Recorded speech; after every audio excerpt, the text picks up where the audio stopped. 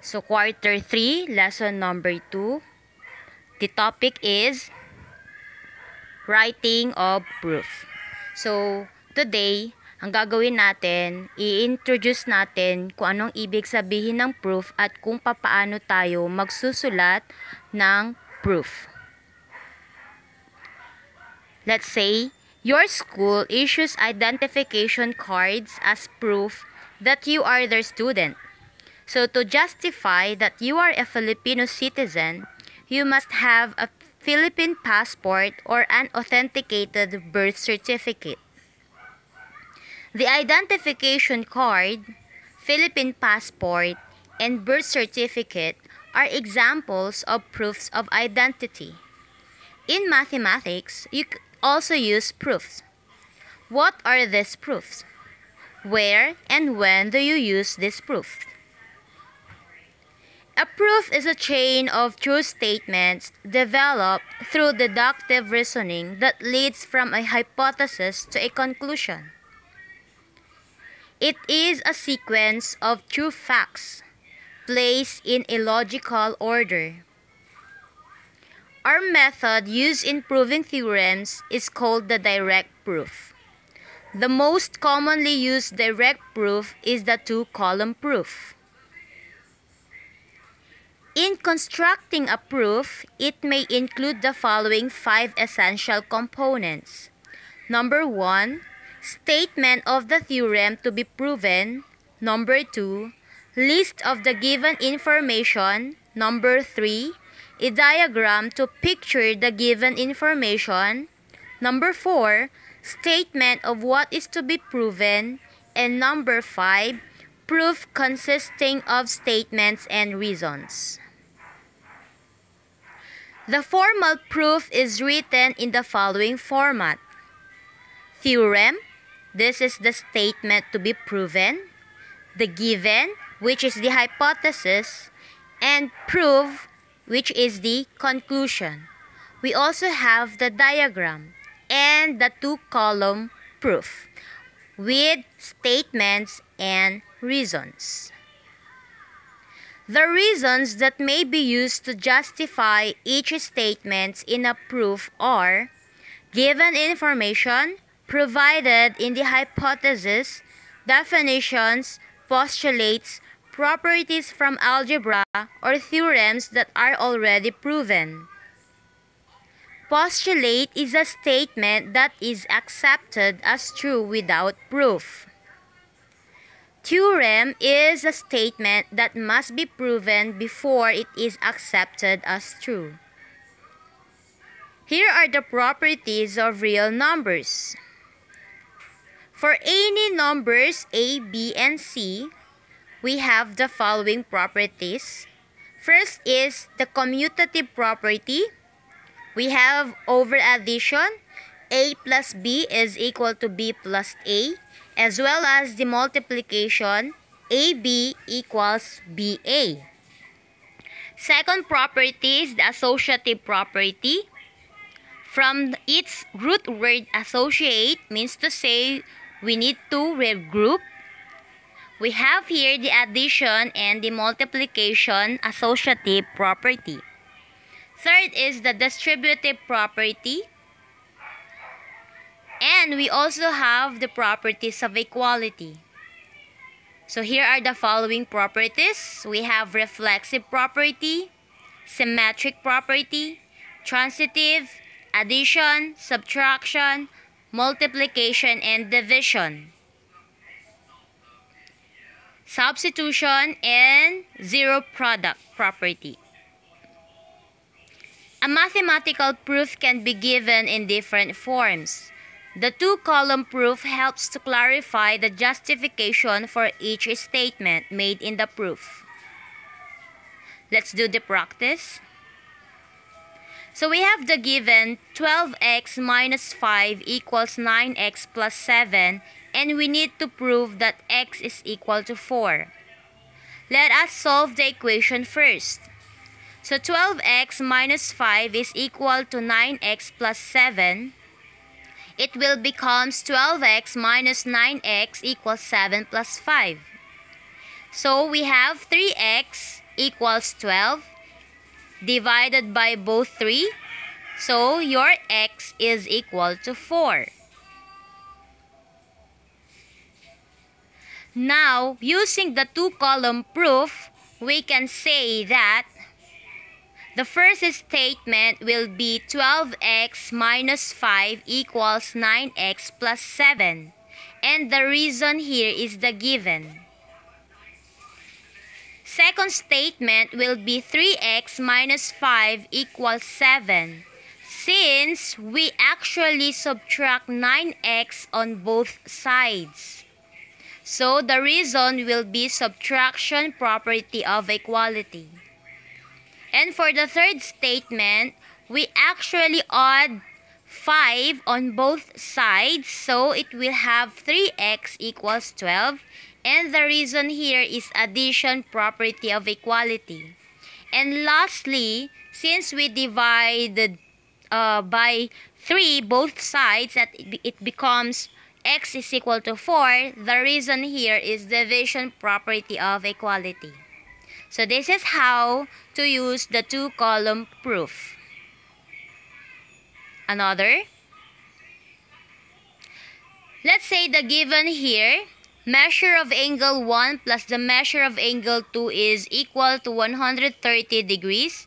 And the measure of angle 1 is equal to 60 degrees. We need to prove that the measure of angle 2 is equal to 70 degrees. So, the first statement, we usually start it with the given. So, the given here is the measure of angle 1 plus the measure of angle 2 is equal to 130 degrees. And we need to give the reason by given. Second statement will be the measure of angle 1 is equal to 60 degrees and the reason is given. For this, from statement number 1 and statement number 2, since a proof is about a chain of true statements, it means we need our statements to be in logical order.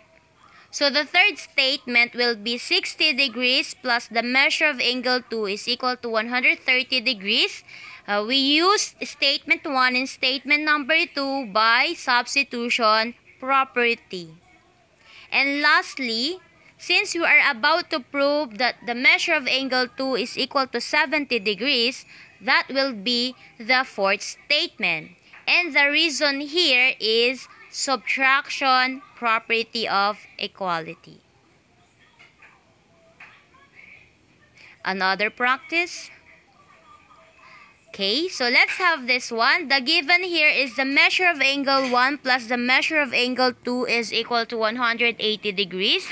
The measure of angle 2 plus the measure of angle 3 is equal to 180 degrees. We need to prove that the measure of angle 1 is equal to the measure of angle 3. So using the two-column proof, we start the first statement with the given. So the measure of angle 1 plus the measure of angle 2 is equal to 180 degrees and the reason here is given. Second statement will be the measure of angle 2 plus the measure of angle 3 is equal to 180 degrees and the reason here is also given.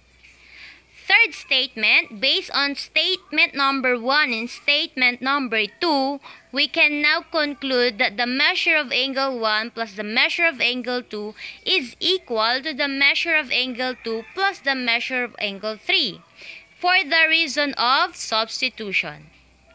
And for the fourth statement, as you observe from the statement number 3, that the measure of angle 2 is just equal to the measure of angle 2.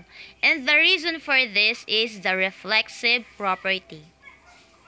And for that, we can now conclude for the last statement as the measure of angle 1 is equal to the measure of angle 3, and the reason here is subtraction property. So this is how to use the two-column proof. Once more, we need to prove this theorem. Complements of the same angle are congruent. So first thing to do, we need to rewrite the theorem in the if-then form. it will become, if two angles are complements of the same angle, then the two angles are congruent. Take note, we need to rewrite the theorem in the if-then form. So we need to have the illustrations. So the given are, angle 1 and angle 2 are complementary angles. Angle 3 and angle 1 are also complementary angles. We need to prove that angle 2 is congruent to angle 3. Again, we need to start with the given. So the given are, first statement, angle 1 and angle 2 are complementary angles. Angle 3 and angle 1 are complementary angles. The reason here is given. For the second statement, since the first statement indicates that the angle pairs are all complementary angles, we can now say that the measure of angle 1 plus the measure of angle 2 is equal to 90 degrees, as well as the measure of angle 3 plus the measure of angle 1 is equal to 90 degrees by the reason of definition of complementary angles. And for that, for the third statement, we can now conclude that the measure of angle 2 plus the measure of angle 1 is equal to the measure of angle 3 plus the measure of angle 1 by the reason of substitution property. For the fourth statement, as you observe from the third statement, we can have measure of angle 1 is equal to the measure of angle 1 by the reason of reflexive property. And for the fifth statement, we can now conclude that the measure of angle 2 is equal to the measure of angle 3 by subtraction property. And since we are proving that angle 2 is congruent to angle 3, that would be our last statement. And the reason here is the definition of congruent angles. Always remember, another information, aside from writing proof using the two-column proof, we can also write a proof in terms of paragraph form. So this is what you call paragraph proof. So the proof is written in complete sentences accompanied by the reasons. So since angle 2 and angle 1 are complementary and angle 3 and angle 1 are complementary, then by the definition of complementary angles, we have the measure of angle 2 plus the measure of angle 1 is equal to 90 degrees. And the measure of angle 3 plus the measure of angle 1 is equal to 90 degrees. Thus, measure of angle 2 plus the measure of angle 1 is equal to the measure of angle 3 plus the measure of angle 1 by substitution property. This implies that the measure of angle 2 is equal to the measure of angle 3 by subtraction property. Therefore, by the definition of congruent angles, angle 2 is congruent to angle 3. Okay, let's have another practice for this. So the theorem here is vertical angles are congruent. Take note, we write the theorem in the if-then form. If two angles are vertical, then they are congruent. So here is the illustration. The given is angle 1 and angle 3 are vertical angles, and we need to prove that angle 1 is congruent to angle 3. So again, we need to start our proof with the given. So angle 1 and angle 3 are vertical angles, and the reason for this is given. Second is, since angle 1 and angle 2 form a linear pair as you observe on the illustration, as well as angle 3 and angle 2 also form a linear pair, we can now have that there is a definition of linear pair. For the third statement, we have, since they are linear pair, we can also say that angle 1 and angle 2 are supplementary, angle 3 and angle 2 are also supplementary. The reason here is, if two angles form a linear pair, then they are supplementary.